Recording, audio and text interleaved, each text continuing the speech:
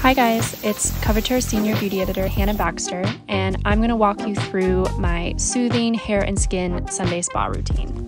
So the first thing I do is take a shower and use a treatment shampoo called Dr. 14. I use it because my scalp gets really dry and irritated. Sometimes I'll see buildup or a little bit of dandruff, and I want to make sure that I get my scalp pH balanced again, and I'm ensuring that I have some really beautiful natural oils like lavender and peppermint and eucalyptus to sort of soothe any irritation and ensure that my hair is looking and feeling its best. I work it into my scalp, and then I'll use this nifty little tool to sort of give myself a head massage, and I just ensure that the creamy, foamy texture really penetrates every bit of my hair and scalp, and that I'm reaping the full benefits of the product.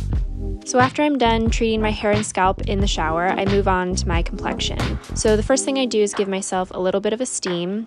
I use a cotton or a muslin cloth and run it under some hot water, wring it out, and then leave it on my face for about 10 to 20 seconds. It just helps open up the pores and make sure that my skin can absorb all of the beautiful ingredients from whatever mask I'm going to use. This day, my skin was feeling a little bit dry, so a hyaluronic acid mask was the best choice. I especially love a sheet mask because you can kind of let it marinate on your skin and just give yourself sort of a mini spa session. You don't have to rush it. I always make sure to tap in the serum from a sheet mask onto my neck and chest as well. That skin is really delicate and is probably more in need of hydrating and nourishing ingredients even than your face.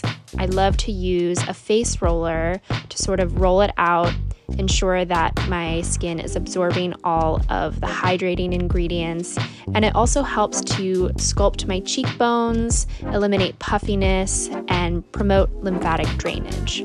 So once I leave on the mask for 15 to 20 minutes, I peel it off, and then this is my little secret. If you have a little bit of serum left over from the mask, you should wring it out and tap it into your face so that you're getting the full benefit of those ingredients. And that's it. My skin is finally feeling hydrated, my scalp is free of any irritation, my hair is looking really full and voluminous. You get the results that you're looking for, but you don't have to use 1,000,001 products. You just need to look for really effective ingredients and make sure that you're using them consistently.